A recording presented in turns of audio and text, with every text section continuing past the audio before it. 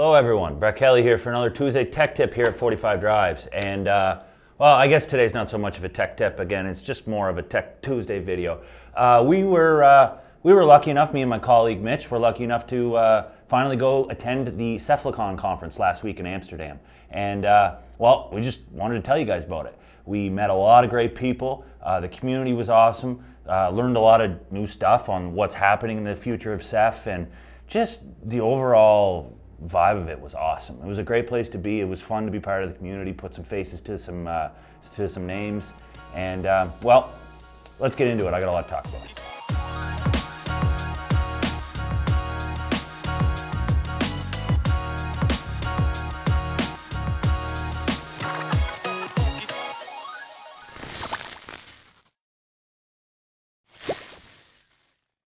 So, Ceph conference, Cephalocon.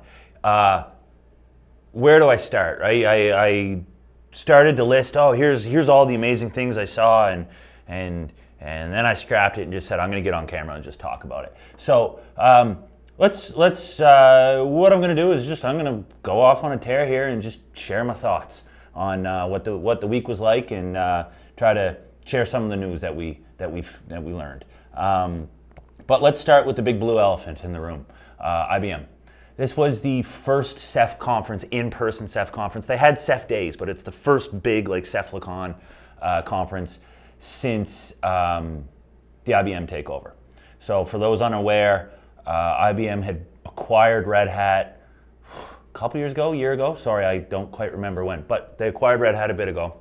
And then just somewhat recently, the Ceph development team moved from Red Hat into IBM. So Ceph direction really is kind of like an IBM thing now. And so the first thing that was kind of addressed in one of the big keynotes was Danny Mace, the VP of software storage at IBM, kind of addressed this to everyone and said, I'll keep it short. He pretty much just said, don't worry everyone, Ceph's staying open source forever.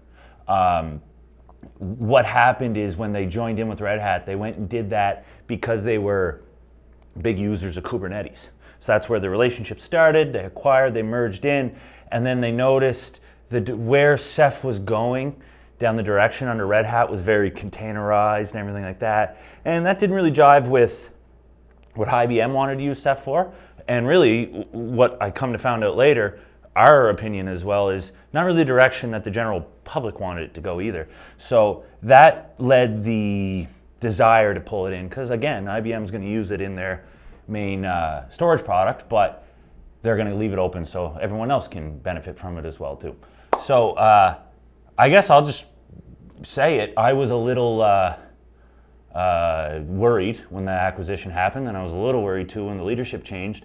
But everything that they've been saying since, and after what I saw there, it's pretty clear to say that it's more like IBM kind of saved the direction of Ceph, where they took it back off that containerization road and kept it very open and for the people, if you will. So good stuff there. So to summarize that kind of blurb up is IBM is keeping Ceph open source forever, in their words, and they're focusing to be best in show in their three protocols, S3, NFS, and NVMe-OF, which is, you can think of it as the iSCSI replacement, and an increased focus on regression testing, beating the crap out of releases before they come out so we're not seeing any bugs, and just generally taking it back to that kind of bare metal, big cluster.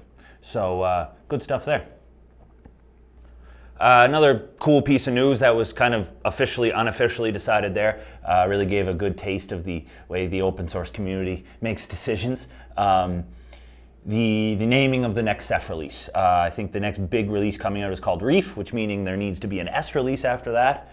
And it's going to be Squid, which is so very fitting for cephalopod themed names.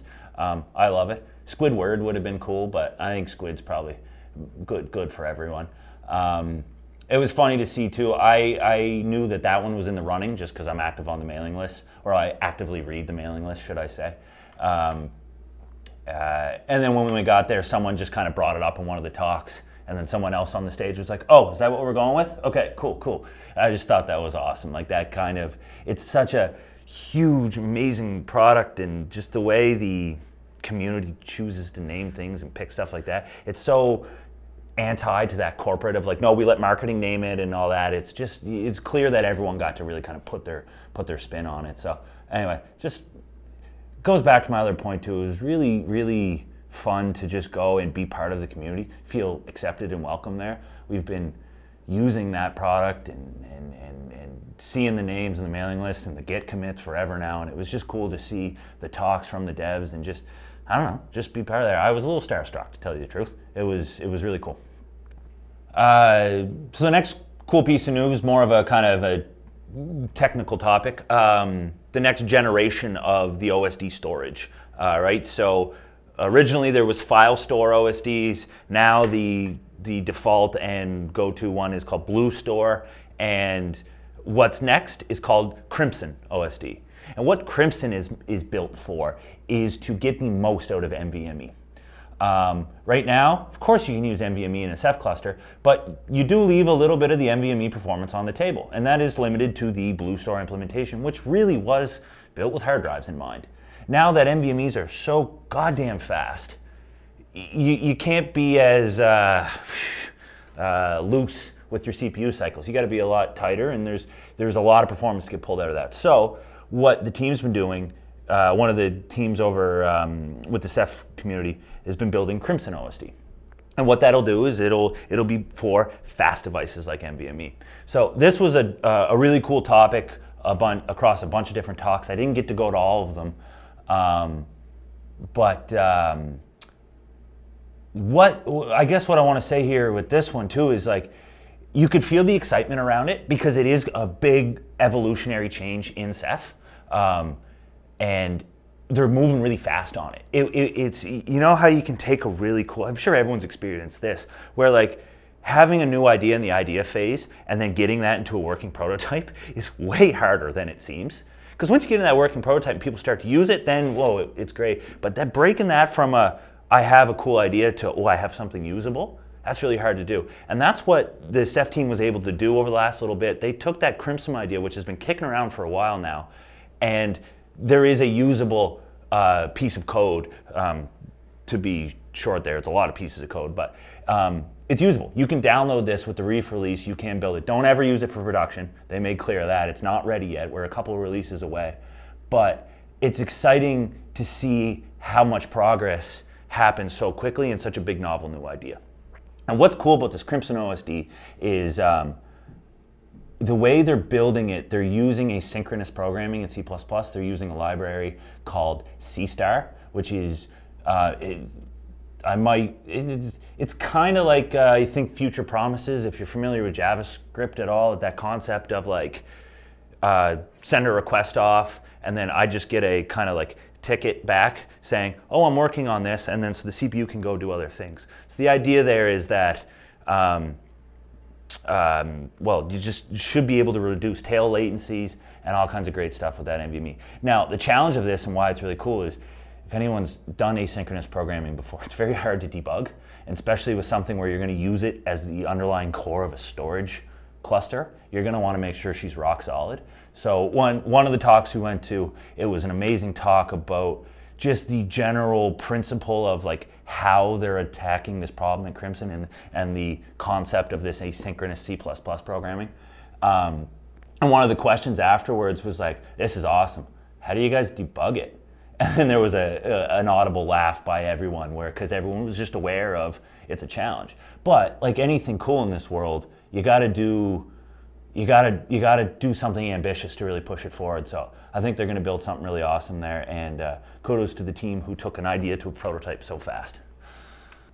Okay, so of all the talks we went to, all the dev talks were really good. I loved their insight of like what they're building and how they're building it, but the kind of the other side of the conference, because remember, it's devs and users, and it's really cool to hear from the users, especially the ones presenting, because they're really kind of the forefront of massive clusters doing crazy stuff. We get to build some pretty cool clusters, but some of the talks I saw there, I look at those and like, whoa, like starstruck a little bit of of what they're serving. For example, there was a couple people there from CERN, the particle collider. They've been using Ceph for years. They're a main driver of where it is today too, but just listening to their experiences and the stuff they deal with there, it's just like, oh man, it's so cool. It's so cool to be able to sit there and be like, yeah, I work on the same stuff kinda that the CERN guys work on. Like, I don't know, personally, I always thought that was a really, that was a badge of honor or something. I don't know. And it comes back to the community thing again, where it's just like, we're all trying to do the same thing at the end of the day. Anyway, talks from all of them are really cool. Bloomberg Engineering was one of the main sponsors. I don't think they were one of the big sponsors of the talks. And they did a bunch of talks. One in particular was really interesting. Was about them troubleshooting. They had to build a massive multi-site S3 cloud for use internally, and in prototyping phase, everything seemed fine, blah, blah, blah. And then as they scaled out and brought it to thing, they just found bugs, missing objects and stuff like that. And they just did the whole talk of their journey through solving the problem, not even solving the problem, identifying the problem, chasing that ghost. Everyone's talk about solving something is the infamous, what I call chasing the ghost, where you know something's wrong, but you can't make it happen repeatedly, and it drives you crazy because you have to fix it, but you're chasing a ghost. So step one in anything is make that ghost appear every time you want. Then reduce it, and then, but it was so just their whole experience. I was just sitting there like, oh, I'm so glad I got to hear that. But some of the use cases on these clusters, my God, they're high performance. And Ceph just lives up to all of it. So and that's the cool thing, you don't need to use Ceph for the best of the best. You can, because it's that awesome, but you can use it to just do your general business file sharing too. That's how versatile this product is. And again, open source community, you go and you talk and share all these things, and you see, holy crap, this thing's powering our company's file server all the way to storing S3 objects that are coming out of a particle accelerator. Like, doesn't that feel cool? That's pretty cool. So overall, it was just really fun to watch all those things, to learn their processes of how they solve things, take that stuff back, and yeah, I guess I said it, but I'll say it again, just be part of the community. It was fun to be there. Which leads me to my last point, the community in general, all the people we met there. First day was almost a little overwhelming. I was sitting there listening to everyone, seeing faces. I was like, ooh, I was almost scared, you know what I mean? And then as it went on, day two, we talked to some more people and really met some friends we had already and met some new friends. In particular, our friends at 42 On. They were one of the sponsors. They had well, they were sponsored because that's their home. They're a Dutch company, and a lot of them are near or around Amsterdam. So they were there. We've met and worked with 42 On in the past. Awesome company, awesome group of people. Really align with our values as well too. So love working with them. It was nice to see them. Shout out to the Stroop waffles. I'm sorry if I didn't pronounce that exactly correctly, but they were the tastiest treats I've ever had. I recommend you either go over to the Netherlands and get some, or get the closest thing you can. It smelled like Cinnabon, if you know what that is. It drew you into the room. Anyway, so there was that. Yeah, Mikael, all the guys there. Michelle, sorry. We met some friends at Thomas Kren. They were fans of our work. I was like, our work? Your wiki's some of the best wikis out there. Like, I've learned a lot from you guys. So that was cool, you know, to do that back and forth. And another friend of ours, Zach Dover, which we met for the first time there. He's the head of documentation of the Ceph Foundation. He was hilarious the way he carried himself on stage. I was like, I gotta meet that guy. He's awesome. And luckily, he felt the same about us, and he was a big fan of the videos and the content we put out here. So we made a new friend there. So shout out Zach if you're watching. And I guess I'll just end with, like, it was awesome to be part of the community. And if you're ever able to go to a conference like that, especially if you're an attendee as a student or something like that, if you're not going through business, I don't think you have to pay. And if you do, it's very small. So if you can go to an open source conference like that or anything like that, go, you'll learn a lot. It's lots of fun. So we had a great time, and can't wait to go back next year. I want to do a talk at it, but we'll see what happens.